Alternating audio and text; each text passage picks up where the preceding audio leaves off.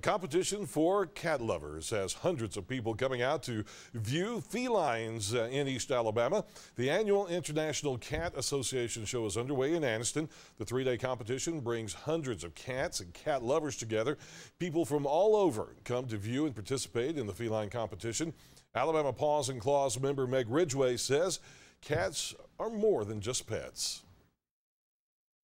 We're really excited that this year we have a three-day show and that we're opening it up tomorrow and Sunday for the public to come and see and to come out and join us and get a chance to meet all these little guys.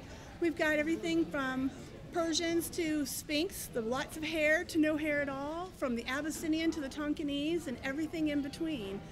Now, Ridgway herself has two pedigree cats and one house cat.